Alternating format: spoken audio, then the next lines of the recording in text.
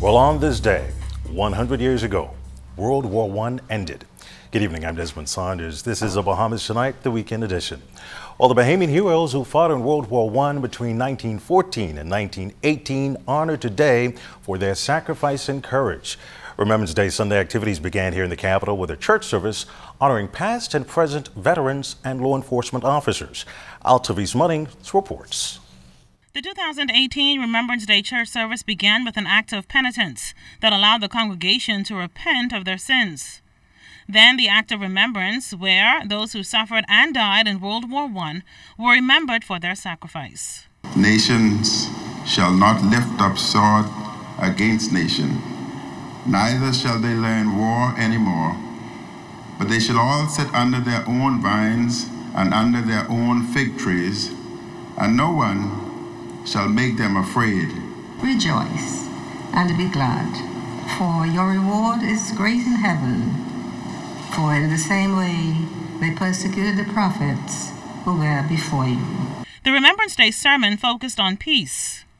Dean and Rector of Christ Church Cathedral, the Very Reverend Harry Bain, noted that we have to remember our past in order to provide hope for the future. We are to tell the next generation of the fateful days when the whole nation was called to prayer, and how God brought us through the days of peril.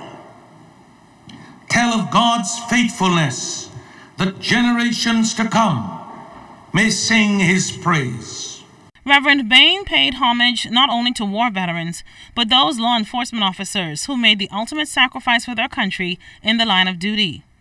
He implored the congregation to commit themselves to become peacemakers of today.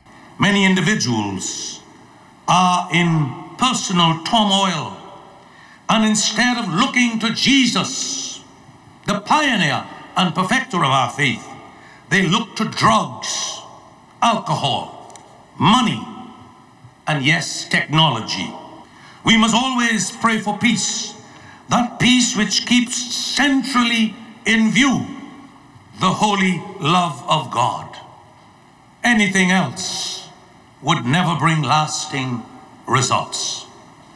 Prayers of thanksgiving for those who suffer, the nation, and for ourselves were lifted on this Remembrance Day before the congregation participated in the act of commitment. Altavis Munnings, ZNS Network News.